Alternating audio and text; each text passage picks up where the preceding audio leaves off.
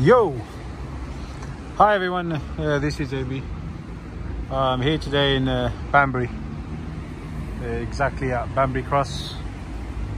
I'm sure a lot of you heard of the nursery rhyme, Ride the Cook Horse to Banbury Cross. Well, that's the cross, that's the horse and the fine lady. Anyway, I'm not here to talk about that. I'm here to talk about the police harassment that I am receiving and I have received from Thames Valley Police. So audit in Britain, yeah. Exactly what it says on the tin. I just go around, record public property from public land. It's just asking my rights, then expressing my opinion on my channel. It's as simple as that.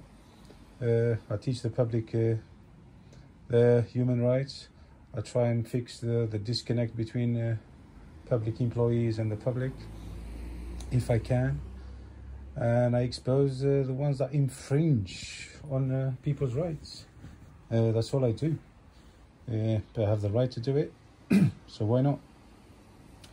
Nevertheless, I did receive the harassment started, on the 26/02/2020 by an officer called PC Paul. I didn't know his name then, but do remember this name. It's gonna keep coming back in this video. So it all started by these cards that he's been sending to a colleague of mine.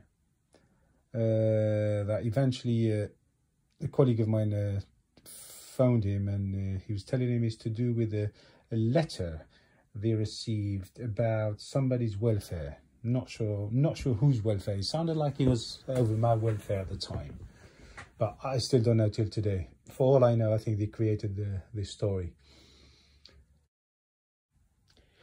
Then these two came along. That was during lockdown. At the Upper Hayford video, you can scroll down through my videos. You can watch it if you didn't watch it yet. So what these two done was quite evil, really.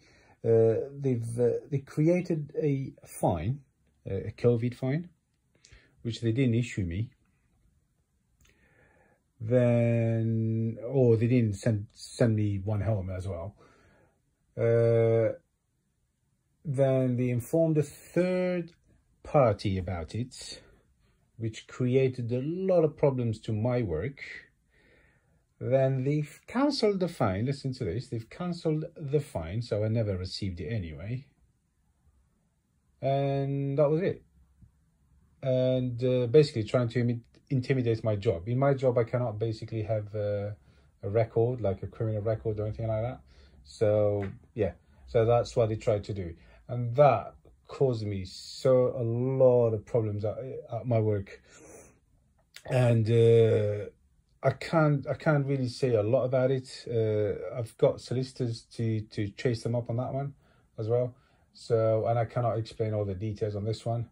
But yes, these two have caused me a lot of harassment, a lot of intimidation, and yeah. Seen your channel, okay, so if you know who I am, it's still not an essential. But it's work. It's not an essential. I think we're allowed to work. Okay, it's not essential. It's not a good reason to go out. Are we not allowed to work? Not at the moment. There are restrictions in place where if you're not essential work, We can go out for work. Okay. I'm just saying. Are we not? That's fine. Yeah. Just expect a ticket in the post then for not performing to the restrictions at the moment. So we'll send you a ticket in the post for breaching the COVID. And then you can start with that court as to whether your employment does allow you to be out. In the post? Yeah. Okay. So you know I'm working, yeah? I appreciate that what you're saying is that you're working. Okay. What I'm telling you is that your description of what you do for a living doesn't clash you as an essential worker. Then comes the mysterious light bulb that fixed itself by the time I got home. Yeah, that wasn't just the only stop. I got stopped a couple of times, which I haven't recorded, but I've recorded this one. Window a bit down more. It's all right, I'm feeling safe this way. What? I'd rather keep it this way. I think you've been driving a bit quick. No, 30 miles an hour. You haven't been driving 30 miles an hour, and you've got a brake light out as well. Have I? Yeah, I'll change that. You gonna get it fixed? Yeah, sure, I'll change that. Yeah? I just said that. Okay. Okay, if I see us again, I'll give you a ticket, alright? Say that again? If I see us again, I'll give you a ticket, alright? Which brake is it? The back left. The back left, yeah? Yeah. Okay, well, I'll get it checked. And a few months after that, Mr. PC Paul strikes again. PC 7550. Yeah, Saturday night, 8:20, he decides to knock on the same guy's, my colleague's door again. I'm not sure if it was his sister or his wife. They opened the door. Again, he wants to speak to him about me. So obviously his family were all alarmed and distressed. They contacted him. So he gives him a call, and that's the conversation. My name. You came to my house looking for me? Yeah, sorry, what's your name? How are you doing? You alright? Yeah, fine, thank you. You? Yeah, fine, thank you. PC James Paul here. Sorry? PC James Paul? PC James Paul, yes. Yeah, I just wanted to speak to you. What about? Yeah, what about him? Yeah, well, that letter that you sent to the police has ended up with me. No, this case has been closed because there was no letter. I don't know or anything, and that letter, because I went to Banbury Police Station about that, I was totally confused because I didn't write that letter. Someone wrote it on my behalf to Warwickshire Police, I remember. Alright. Yeah, so the case should be closed. There's nothing. Did you make a report to Warwickshire Police about? No, I haven't made no report. Someone's done fraudulent something, I don't know. But I went to the Banbury Police Station and I told them the situation that, I used to play last year when we were playing football, and since COVID I haven't seen him or anything, but he was a associate of mine years and years ago, and he's a good guy. You used to play football with him? Yeah, so you know what I mean, right. I would never do that to a friend.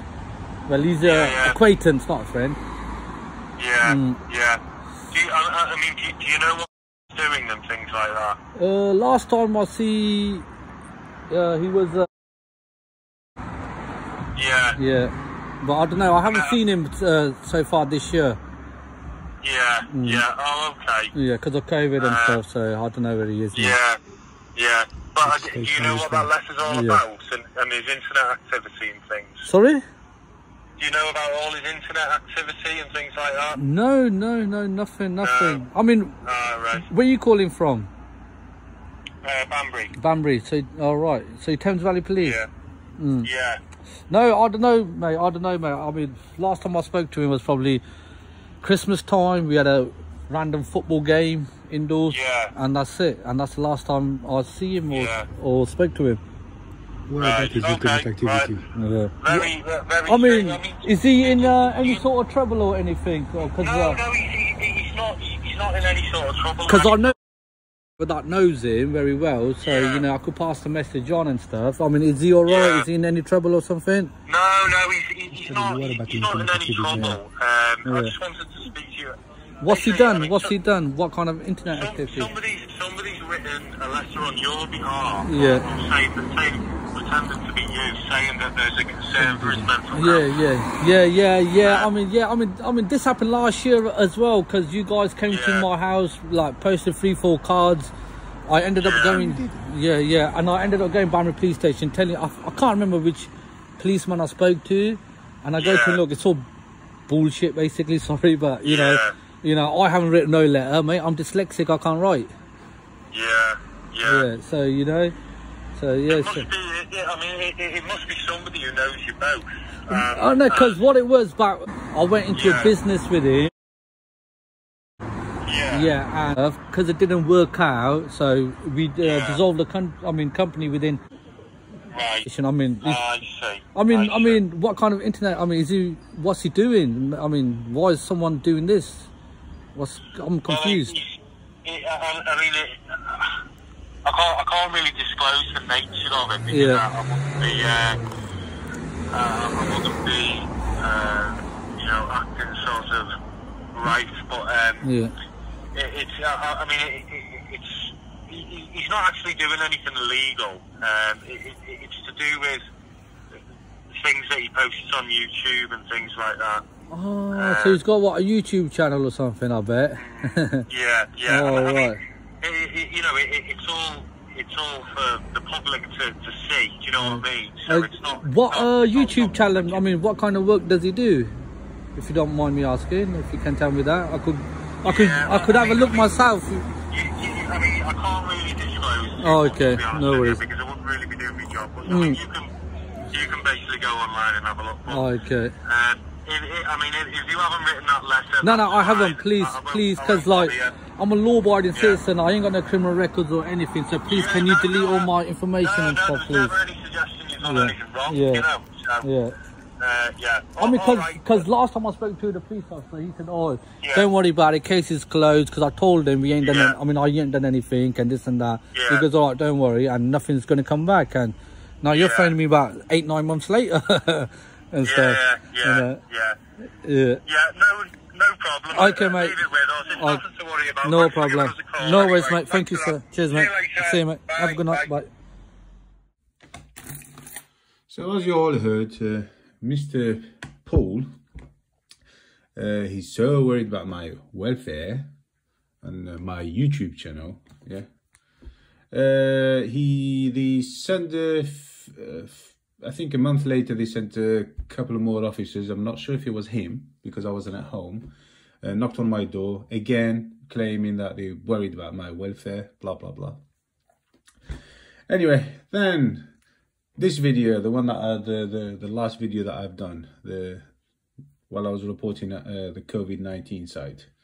As you all saw, you all witnessed that that day, all I was doing, I was reporting at the COVID-19 site, trying to show that the COVID-19 sites are a waste of time, just expressing my opinion, trying to show that the site they were completely empty, just sucking up the public's money, just security walking around doing nothing.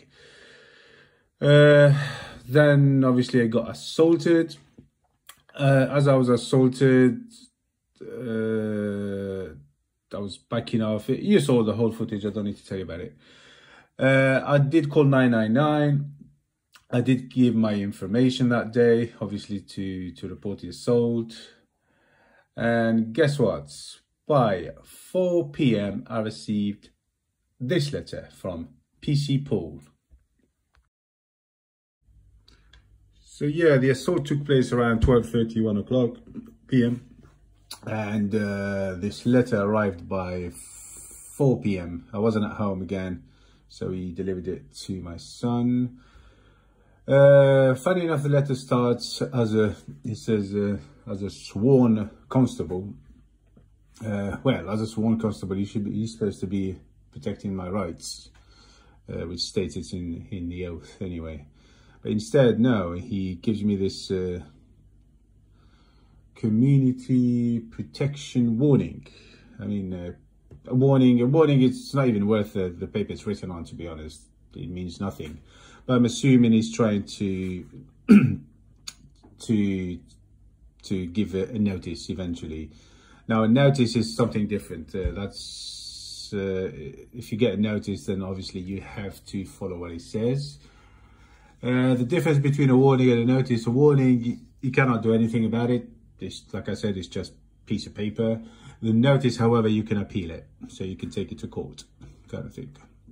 The only thing I wanted to say here is I'm not sure this PC Paul actually checked the guidance on the use of a community protection notice. I mean, obviously the activity of filming, first of all, it's a legal activity.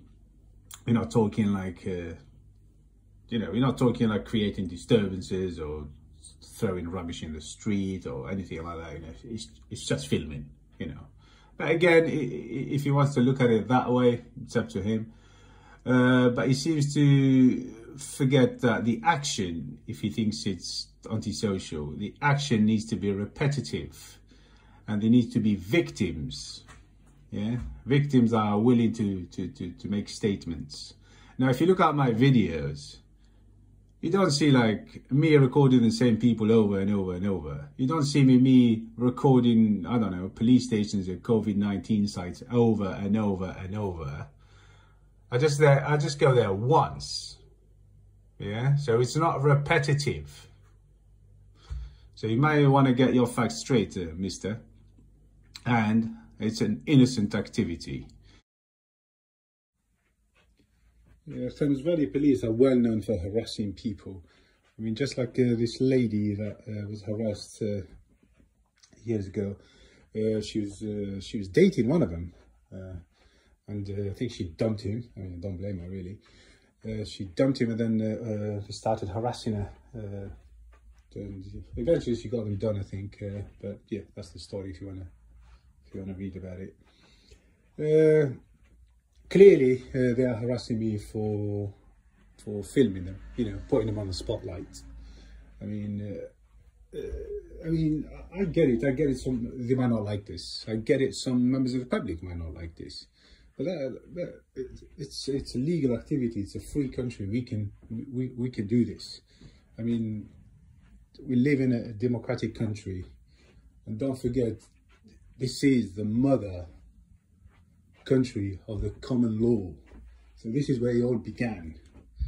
So us filming the government, filming our police stations, filming the council, filming the fire brigade, whatever, we can do this, and then we can project our opinion.